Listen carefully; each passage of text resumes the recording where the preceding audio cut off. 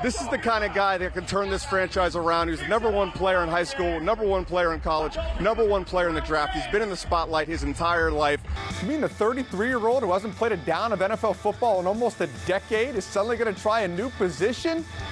What are you thinking, Urban? Florida going from a 3-point favorite to a 1-point underdog after all this news broke this afternoon. But of course, that is familiar territory for Kyle Trask.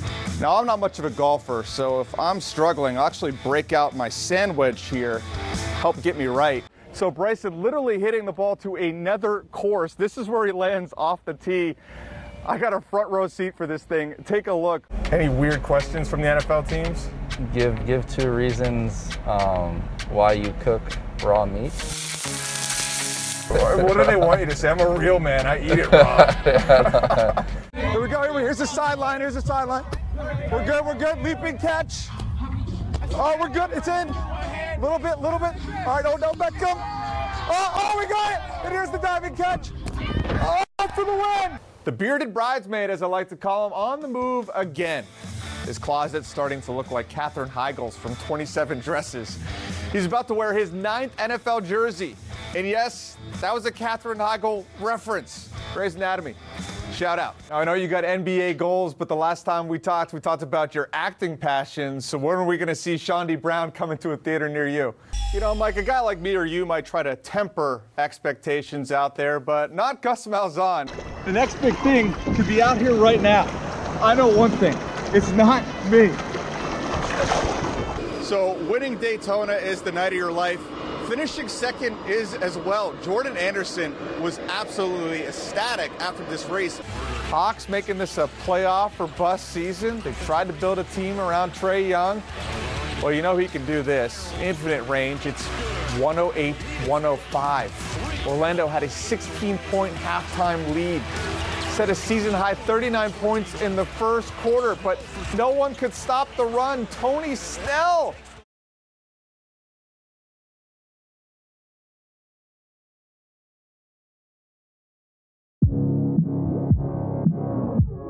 On the paintball battleground,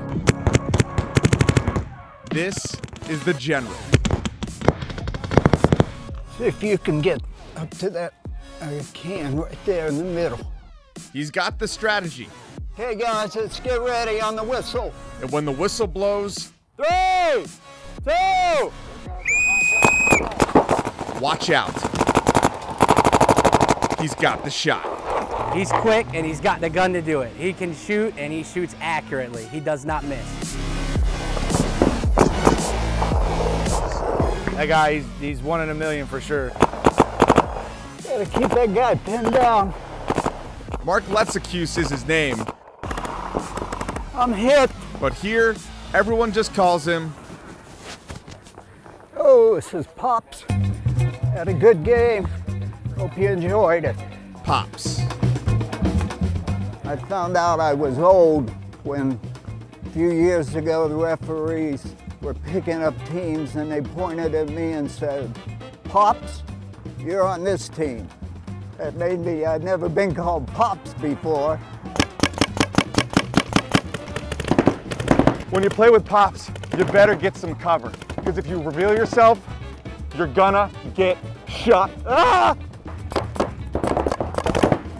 I'm hit. There's 2 kind of players in paintball, the quick and the dead. If you aren't quick, you're dead.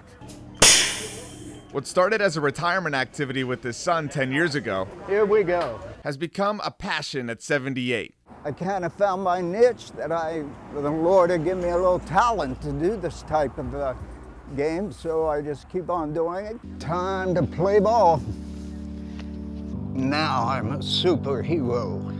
I definitely want to be here in the 80s, age 80s.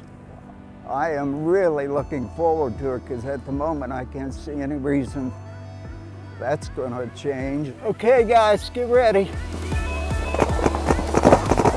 Of course, even superheroes have to take breaks. Am I out? I got some paint up here. You do? I see it, yeah. I'm out then. Yeah, I'm gonna go get a drink. I might eat my favorite sandwich also. Peanut butter and sweet pickle. peanut butter, pickle, and paintball. It's the secret to staying young.